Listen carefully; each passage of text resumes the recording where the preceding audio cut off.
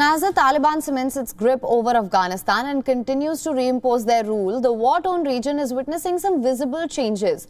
From a changed wall to a new stamp on visas, experts fear the Taliban 2.0 will not be different from its first stint as the supreme rulers. Now, the first international passenger flight to take off from Afghanistan since the chaotic US military airlift has landed in Qatar, and as the Kabul airport becomes operational again, recent images from the airport show that the main entrance of the airport, which had a banner of the Hamid Karzai International Airport, has been removed. The text now only reads Kabul International Airport. A mural at the former United States Embassy in Kabul has been covered with a huge painting of the Taliban flag. The famous wall in Kabul was known for its painting of young girls who could be seen smiling. The message along the painting read, "I am the future of Afghanistan." It was a symbol of hope and inspiration for all. However, that wall has now been replaced with the painting of the Taliban flag. This drastic whitewashing of the wall has come at a time when the women of Taliban-controlled country are protesting for their rights. Women are up in arms and taking to the streets to raise their voices against the exclusion of women in the government, among several other discriminatory issues.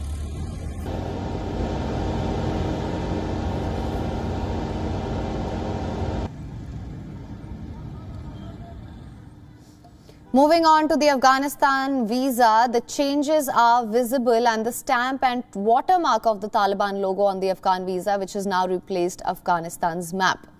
While Taliban claim to be new and improved, these changes hint at the revival of the old disgraced methods that the group practiced before 2001. All eyes are now on Taliban and what further changes they will bring about in Afghanistan.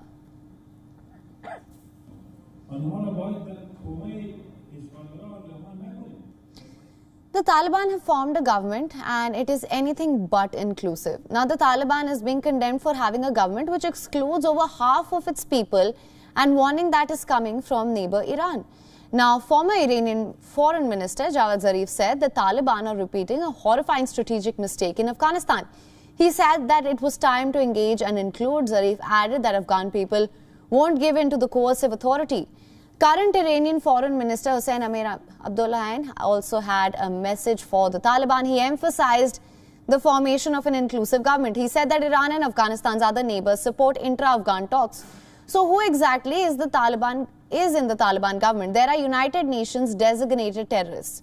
As expected, there are no women or minorities. As for Iran, it has been carefully watching the developments unfold in Afghanistan.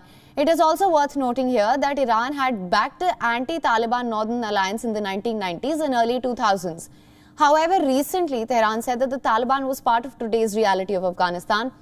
Stakes are high for Iran. It has been bolstering its border and refugee influx from Afghanistan. It is already hosting more than 3 million Afghan refugees.